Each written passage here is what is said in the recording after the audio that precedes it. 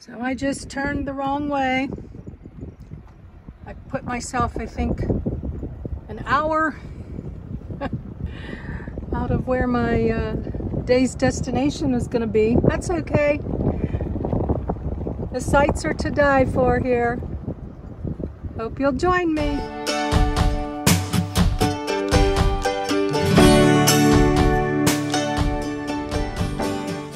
Linda here, Serene and Simple Life. Driving. One of my favorite things to do. Especially when there's sights to see and photographs to take. Going to be checking out a couple campgrounds in the next few days. I may linger a while, or I may just check them out and keep on driving, and not solidified the plans yet, but I'm thinking now I may head to Wyoming and to Yellowstone. Bob Wells mentioned on a video one time that Yellowstone is so crowded, and I hear it's even more crowded this year. But to drive around the outside of the park is beyond breathtaking. So I'm thinking I might do that little journey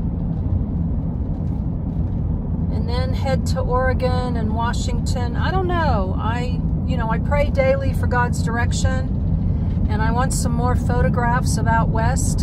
And since I'm in that direction now, or I'm actually there, I might as well keep going. I have a better camera than I did 2 years ago when I was on this beginning of this journey. So I'd like to get some photographs with my new camera, which is my iPhone 11, by the way.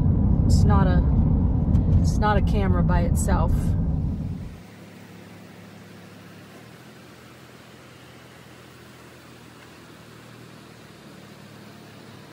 Love these trees just sticking out of the rocks.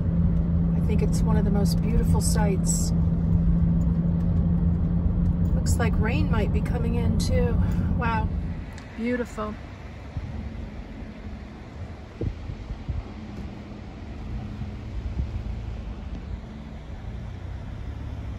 Wow, there is quite a few people down there fishing. I had no idea that I would see this today. Yeah, joy in the journey. That's what I say. That's what I do. And that's what I wish for you. Just pulled off the first scenic overlook that was actually marked a scenic overlook. And this is no words. No words. Just rained a little bit. Beautiful overcast here. I just took some beautiful shots. Wow. That beautiful, beautiful home tucked back there. And all these beautiful, beautiful wildflowers in full bloom. I just turned onto a trail road, and GPS is telling me 4 miles. I'm not sure. The views are beautiful even in the storm. The rain has stopped, as you can see. I'm going back down the hill. I think I turned in the wrong direction about 12 miles. I lost GPS. It seemed like I had it, but yet it was still, I guess it was lagging. I'm just making that up as I go.